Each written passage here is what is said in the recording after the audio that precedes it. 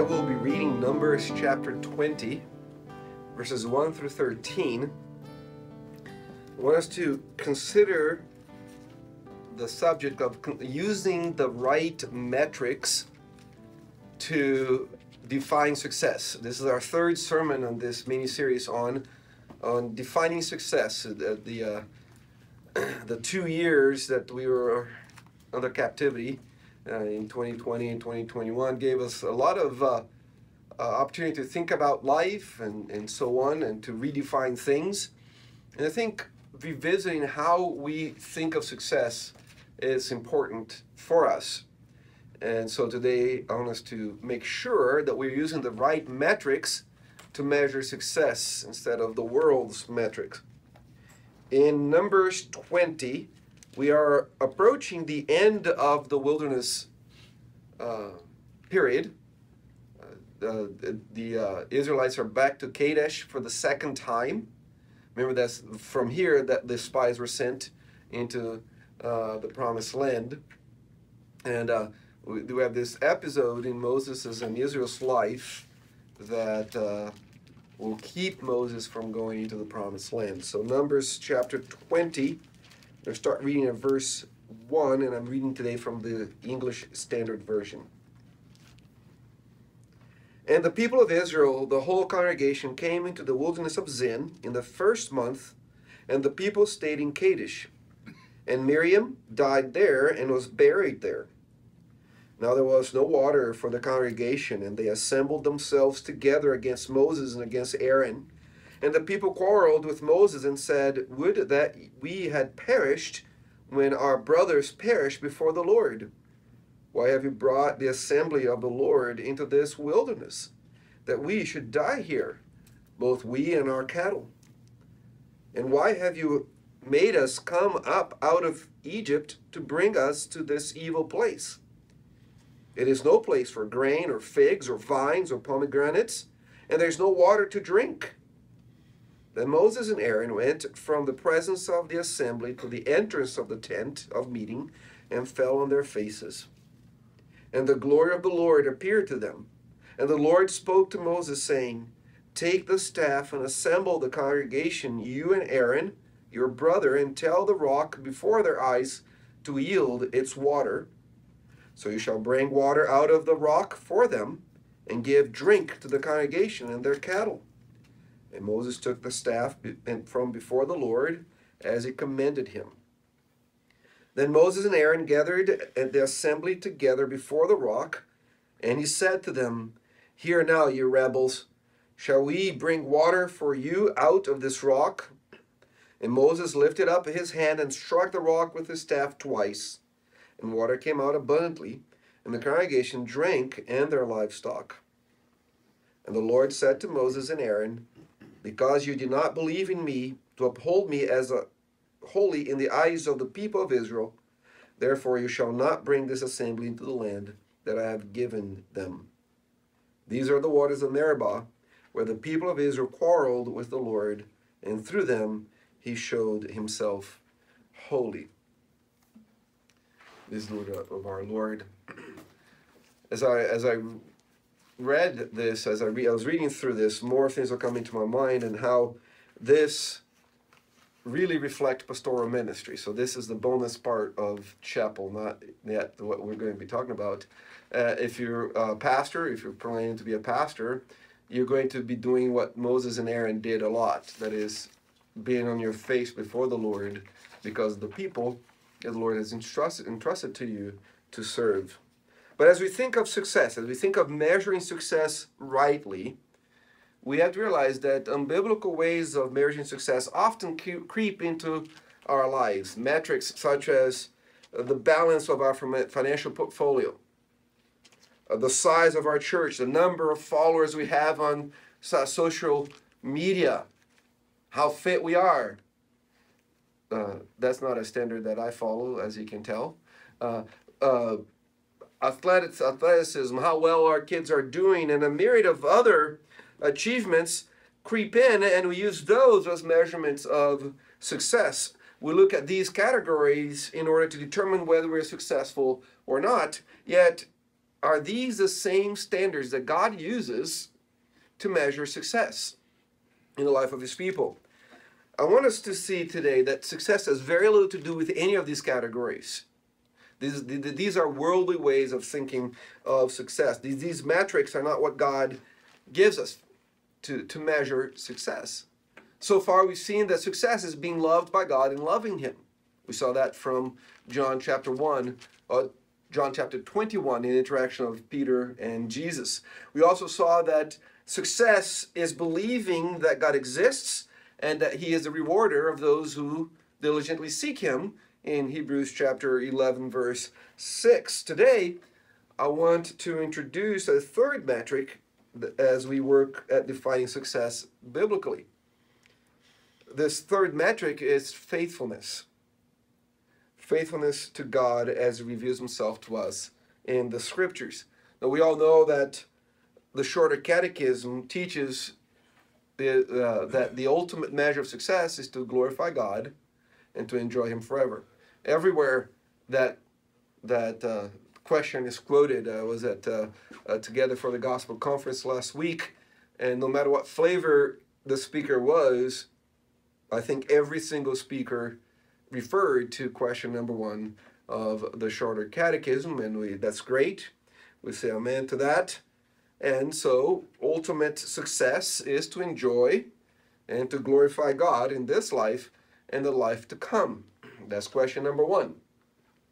The next 2 questions of the Shorter Catechism are not as well known to us. I even considered asking our students to stand and recite them from memory right now, but I'm not going to do that.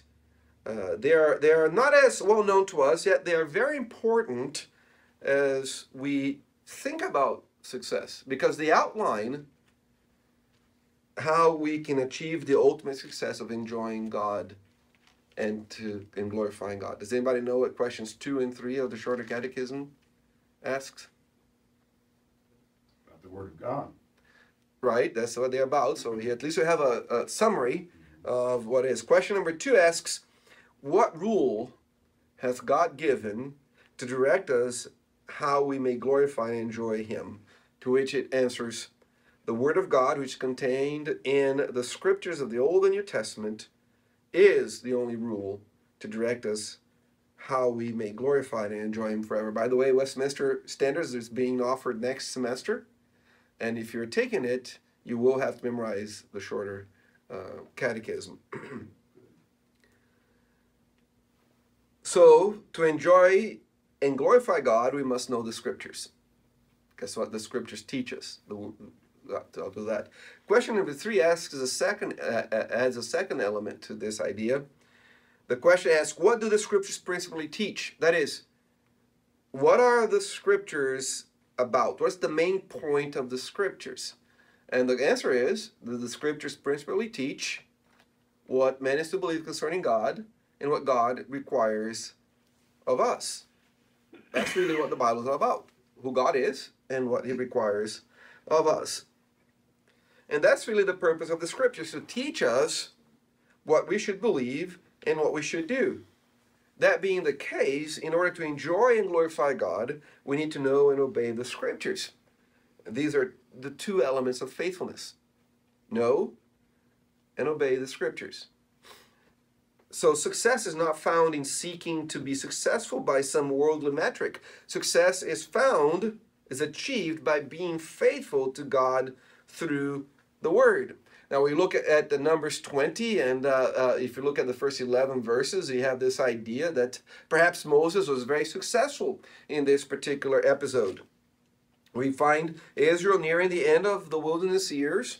They find themselves thirsty, and they start hurling bitter accusations at Moses. We see that in verses 3 and 4. Moses and Aaron seek the Lord in their discouragement, and the Lord hears them in verses 5 through 9. Moses comes out of the tabernacle, gathers the people. He's tired of the complaining. 40 years of sheep biting your legs and not wanting to go where you want them to go, where the Lord is sending them. Almost 40 years of hearing the people grumbling about the most insignificant things was wearing him down.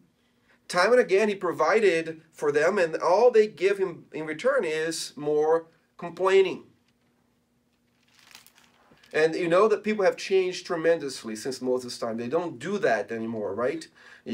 People in church don't complain anymore. They don't bite the shepherd anymore. No, this is things that you face in the church today.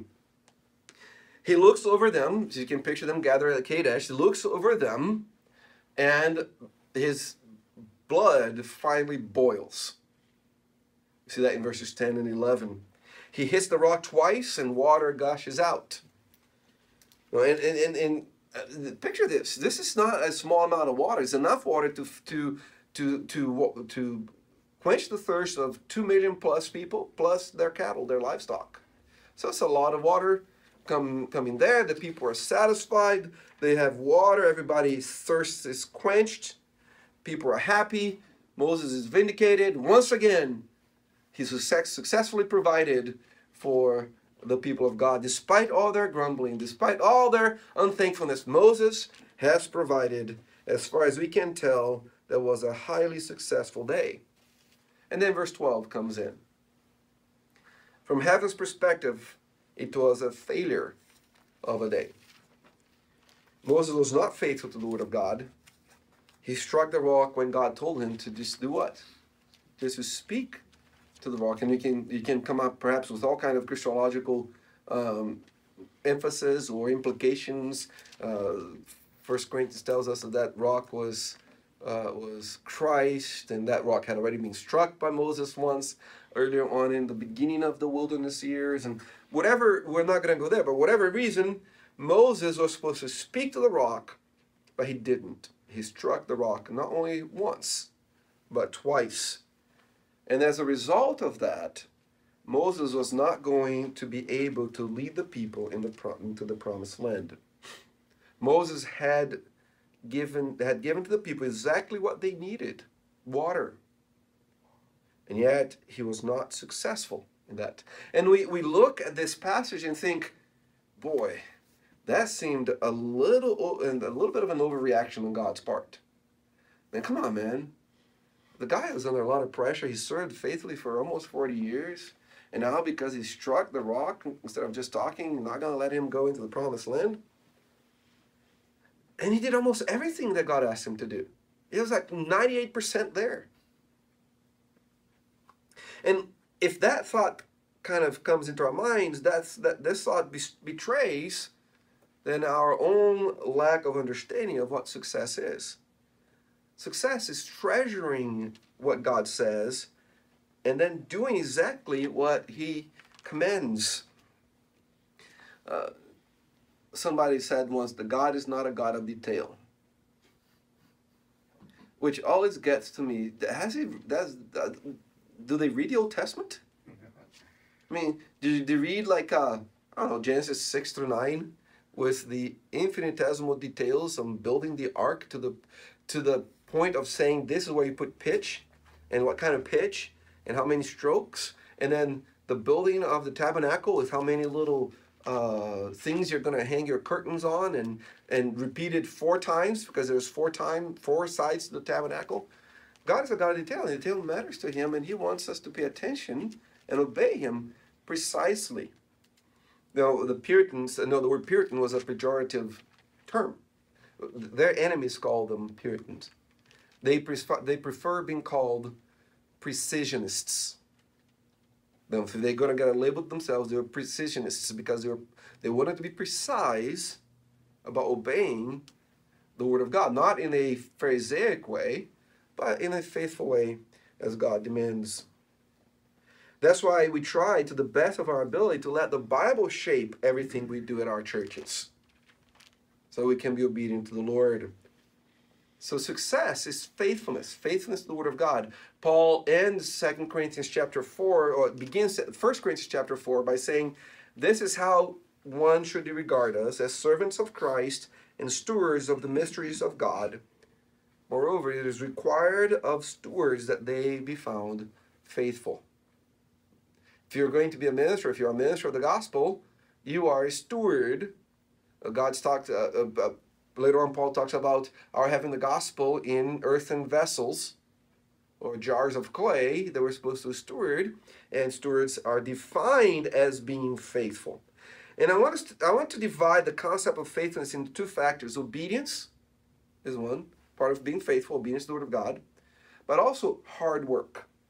And I think a lot of times pastors will struggle with the idea of working hard, especially newer pastors. I was reading not too long ago stories coming from another seminary in the East Coast where the professors were really encouraged the students not to work more than 35 hours a week. That's like Wednesday. What are you going to do the rest of the week? You know, hard work is part of being faithful in the ministry. So the Bible consistently links success to obedience. Okay? And so faithfulness is displayed in obedience, which is a measurement of success. After Moses' death, Joshua takes over, and God reiterates this truth to him. He says, remember what the message that we always remember, the be strong and courageous, right? That's what God tells Joshua. But that's not the entirety of the message. He says that he's to be careful to do everything according to the law of Moses. And that's what's going to cause him to be courageous. Interesting that he's going to be a military leader. He's going to lead the troops of Israel, the host of Israel, into the promised land. He's going to have to know how to do a bunch of things. And God says, no, the thing that you really need to do as a general of God's army, do everything the Bible says. That's it. That's what the Bible they had, right? The 5 books of Moses. You do that. And you see that in the history of Israel too. David, that's the words in 1 Kings chapter 2. Those are the words he gives to Solomon, the advice he gives to Solomon. Look, I messed up, I did a lot of wrong things, but you cannot go wrong by just paying attention to what the Bible says, what the law of Moses says. Be faithful to the Word of God. So obedience to the Word of God is success in God's book. And if obedience to the Word of God is the key to faithfulness and success, then knowing the Word of God is key to obedience. Knowing the Bible is key to obedience. It's interesting that in my 20s plus years in the presbytery, the area where people have the hardest struggle, the hardest time in our licensure exam is knowledge of the Bible. You know, Calvin this, Luther that, Hodge this. How about Paul and Christ and Moses? So to be successful, we need to know the Scriptures. To be obedient, we need to know the Scriptures. So if we are ever to know true success, we must soak ourselves in what the Scriptures say and call us to do. The question then that those of us who desire to succeed in God's service we must answer is this: do we know God's Word, and are we growing in our knowledge of it? The knowledge of the Bible begins and is fed by reading it and by hearing it preached. So every follower of Jesus Christ must be endeavoring to read the Bible daily. And you might say, well, I don't see that command in the Bible. Well, sure, I cannot tell you go to this chapter, but read Psalm 119. What's the idea that you come out of it? That David sporadically meditates upon the Word of God? That David sporadically memorizes the Word of God? No, he says that he has hidden the Word of God in his heart that he might not sin against God, that he meditates daily on that Word, that he prays that the Lord will daily open his eyes that might see wonderful things concerning God in his law. So I know that's a weird question to ask a seminary crowd, but have you read your Bible through? Have you read your Bible through? We need more Bible. We don't need a minute devotions. When I was in seminary, seems like every year we get free devotional Bibles. Then I don't remember that, Chris. There was a minute Bible where they had readings that you could do in a minute. That's all you had to have. A devotion was a minute. No, we need more bigger chunks of the Bible. The Scriptures are to our spiritual life what air is to our physical life. If we're not breathing in the scriptures, we're not going to live obedient lives. You know, many of God's most used servants have read the Bible through and meditated upon them several times in their lives. Every day they do that. You've heard of George Mueller, of orphanage fame and prayer fame. It's said by his biographer that in his lifetime he read the Bible through 200 times. That's a lot of Bible reading. There's a time in David Livingstone's life. Remember how David Livingstone went to Africa, was a missionary slash National Geographic kind of guy, and he's going through Africa, and I think he's going east to west, and he gets trapped in the city, in the town, and he can't move for about 2 months. And in those 2 months, he said, you know what, since I can't move forward, I'm just going to read the Bible. In those 2 months, he read the Bible 4 times, because that's what he needed to be a minister of God. Now, these men believed what Spurgeon later said, that a Bible which is falling apart usually belongs to someone who is not. Right? So, as a believer in Jesus Christ, the call from both the scriptures and the lives of faithful men is for us to be people of the book. Sure, use Twitter. Read, do whatever you do on Instagram. I don't have Instagram, so I'm not sure what people do on Instagram. Have fun doing those things, but be in the Bible. Be in the Bible. The call in our lives is to know the Bible and to interpret it correctly. If you're not currently engaged in the systematic study of the Bible, commit to it today. Don't wait till tomorrow. If God is really your God and Jesus is really your Savior and Lord, commit to getting to know Him better today by reading the very book that teaches you all that you are to believe concerning God and all that God requires of you. You do that, and you'll be on the path to success, which is the path of faithfulness displayed in obedience. Because knowing the Scripture should always lead to doing the Scriptures.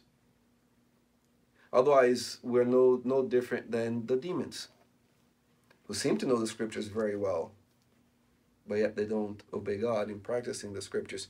We learn what we are to believe and to do in the Bible, and then we do it. Just knowing a lot about the Bible is not the same as being obedient, right? The demons know that. So we must ask ourselves, are we living lives that are obedient to what we know the Bible teaches? And this is something of all of us must ask ourselves, because we possess inherently an amazing capacity to do otherwise. Honesty in this area is very important, because we tend to compartmentalize our lives. Like, we find an area of obedience. Oh, I'm really obedient on this area here. And then we try to generalize as making that a reality of our whole lives. We often hide behind the "it's complicated" in order to keep us from obeying. But the fact is that God's word is generally and painfully clear.